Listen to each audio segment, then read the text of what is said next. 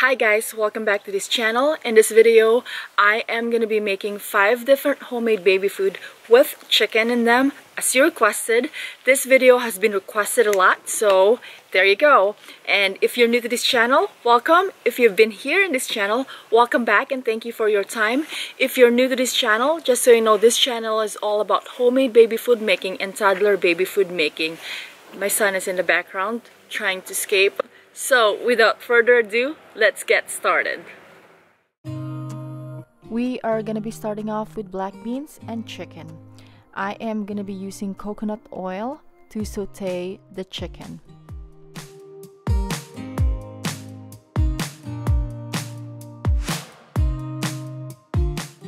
I am going to be using canned black beans, but you can definitely use black beans made from scratch. But I don't have that much time, so I'm just going to be using just the canned one.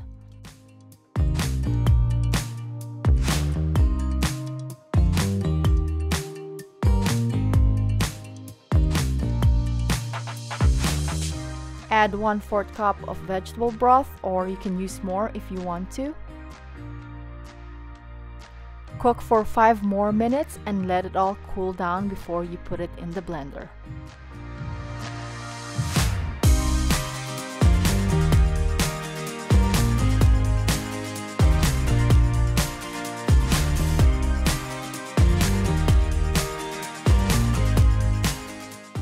I'm adding up a little bit of water to thin out consistency.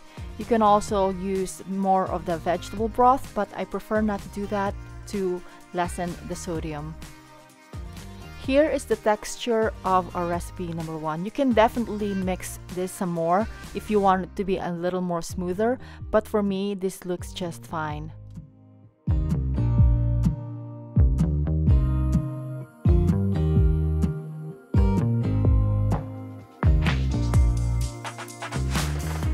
Just a quick interruption, you guys, before we continue on with the rest of the recipes. I want to let you know about this other recipe video that I made about 5 different ways to make homemade baby food with bananas in them, as well as the other videos in my channel. If you're new to this channel, please hit the subscribe, and I upload videos once a week about homemade baby food and toddler baby food. And don't forget to hit the button below to get notified every time I post a video. So let's get back to our video. Recipe number 2 is potatoes, carrots, and chicken. I am going to be steeping up our vegetables, which are the potatoes and carrots, and I am going to be adding up a piece of chicken thigh. I am steaming this up for about 25 minutes, and halfway through it I flip the chicken to make sure it's all nice and cooked through. It's all done and it's very tender, but I will wait a few minutes to let it cool off before I put this in a food processor or in a blender.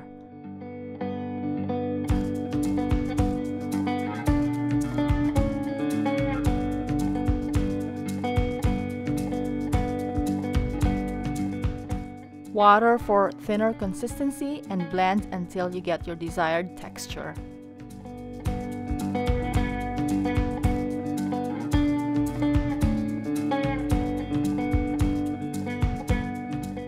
Recipe number 3 is rice, peas, spinach, and chicken. I am cooking my 1 cup of rice with 2 cups of vegetable broth, and I'm gonna let this cook through halfway before I add in my chicken.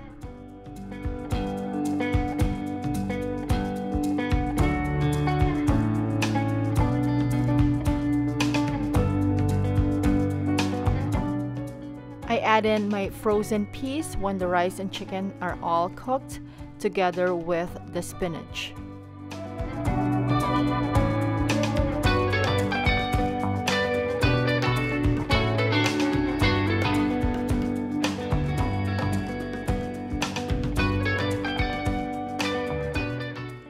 I realized that my rice is way too much, so I decided to add more peas and more spinach.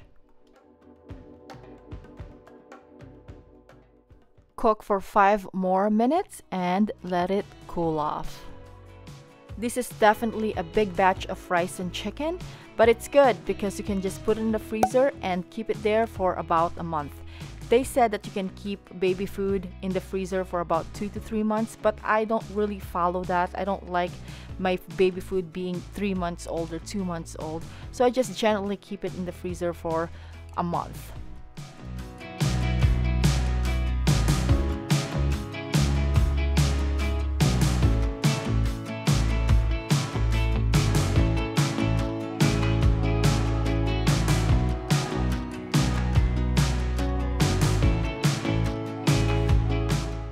Recipe number 4 is green beans, carrots, and chicken. I am steaming up again the veggies together with cut up chicken. This time I decided to chop up the chicken a little smaller because this way it will only take about 15 minutes rather than 25 to 30 minutes.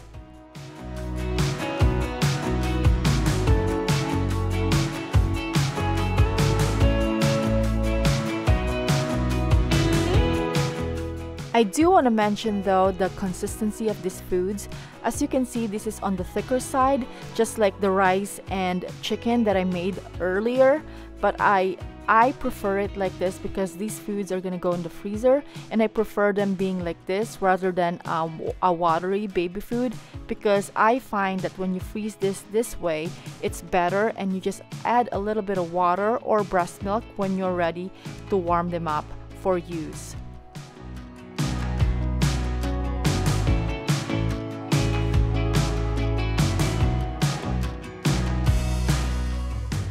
Last but not the least is green beans, corn, and chicken.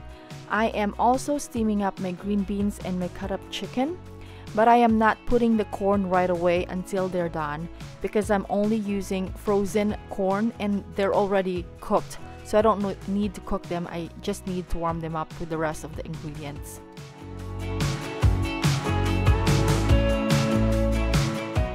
Total cook time for this recipe is 15 minutes.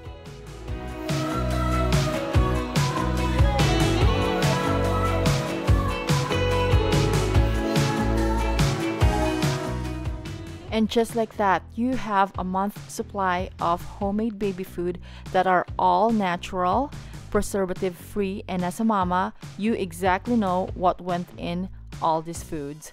And there's 3 ways that you can thaw this. You can either give it a hot bath, meaning you can put it in a bowl of hot water and submerge it there for a few minutes. You can put it in a pan and warm it that way, or if you don't have time, you can microwave it for 25 seconds. And all these amazing jars are available on Amazon.